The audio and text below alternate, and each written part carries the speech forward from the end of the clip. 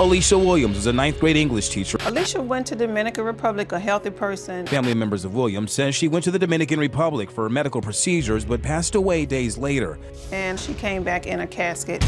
My sister Alicia was absolutely set on having this Brazilian butt lift. You could not change her mind. She wanted to go to the Dominican Republic to get this surgery because it was cheaper and the doctors would do as many surgeries as you wanted at one time. She had been planning this for the last 2 years. She made this book called New Body Under Construction. She had the surgery fees and the after procedures to-do list. I tried to convince her to have this surgery done in the United States because it would probably have been much safer. 2 months ago, Alicia flew to the Dominican Republic. Not only was she going to get a Brazilian butt lift, she was going to have a tummy tuck, she was going to have lipo to the arms and back, and she was going to have hips put in. A few days later, the nurse texted me. They were going to take her to the hospital to have a blood transfusion. I was thinking, what is really going on over there? The next morning, I was up getting ready for work, and I noticed that I had missed a few phone calls from the nurse. I called her back, and that's when she told me the devastating news that my sister had passed. Well, please welcome Alicia's sister, Stacy.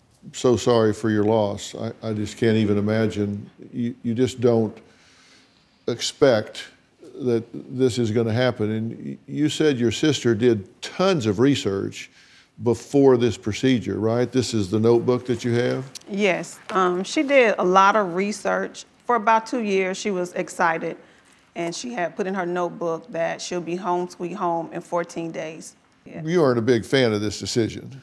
I wasn't a big fan of her going to the Dominican Republic to get the surgery, but I wasn't opposed to her having the surgery. Why do you think going out of the country is so dangerous? I think it was dangerous because, first of all, my sister couldn't speak the language, so she had to communicate through a translator. Was it cheaper? I think she spent between $5,000 and $6,000 versus in the United States, for all the things that she had done and wanted done, it would have been about $15,000 or $20,000. Going to a foreign country, they have different medical rules. Correct. Than they have here. They allow too many procedures at one time. Yes. In a medical, because they know it's a destination. You're coming there to get it all done, so they want to all do it in one trip.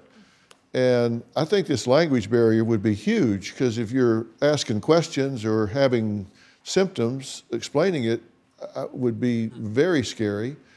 How did you find out that she had passed? I got the phone call, and she said, "Stacy, I'm sorry to tell you that your sister didn't make it."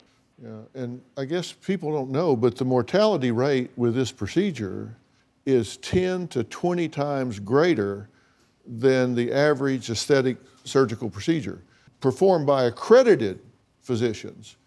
And as many as 1 in 3,000 die, which is huge. Definitely.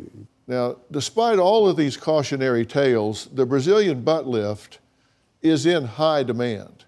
Now, we're going to meet a woman who is planning her surgery as we speak and has every intention of moving forward with it.